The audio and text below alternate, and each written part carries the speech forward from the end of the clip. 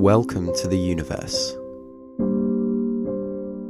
The events that make up our daily lives are often distracting and time-consuming.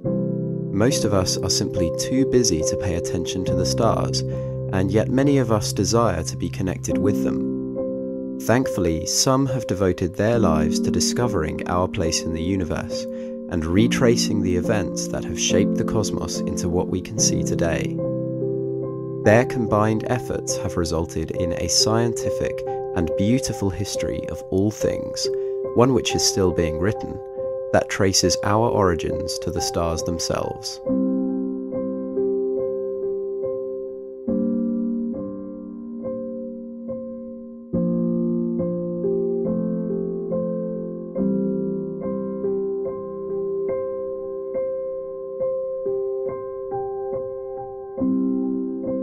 Although this knowledge is freely available, primitive religious myths and irrational practices such as astrology permeate our cultures to such an extent that a significant number of people cannot distinguish fact from fiction.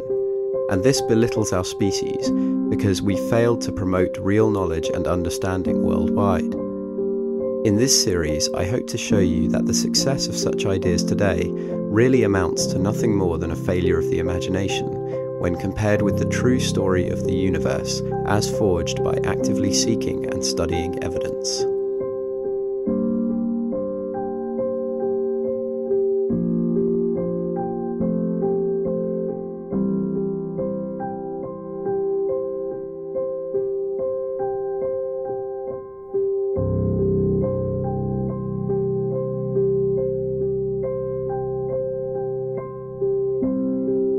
In the coming episodes, we'll explore how our model of the cosmos has changed drastically in light of scientific progress, bringing us to the forefront of modern research, and we'll see how our model may yet change again. You might be surprised by things you didn't already know about the universe, but remarkable new discoveries are made so frequently that I can't even guarantee that all the information in this series is up to date by the time you see it. Nevertheless, I hope you will be inspired to explore the subjects further.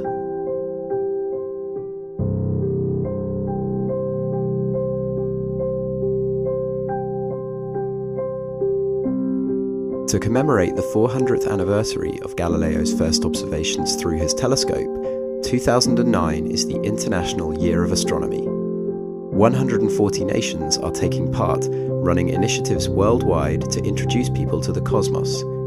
If you find Welcome to the Universe interesting, why not look for an event nearby and see the night sky through a telescope? I assure you it's a unique and humbling experience. If you can't get to an IYA event, you can always give astronomy a go for yourself. Even a small telescope or set of binoculars will provide spectacular views. To learn more about IYA 2009, please visit astronomy2009.org.